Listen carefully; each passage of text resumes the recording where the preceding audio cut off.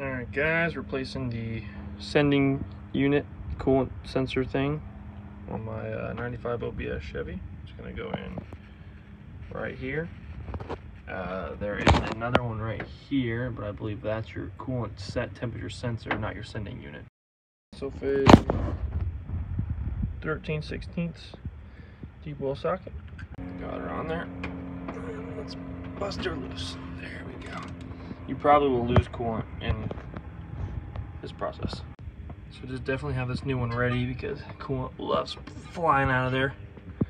As you can see, it's all down there now. Probably a bad idea for my dog. Make sure you clean that up, guys. And just tighten her up. Don't over tighten that because it's brass.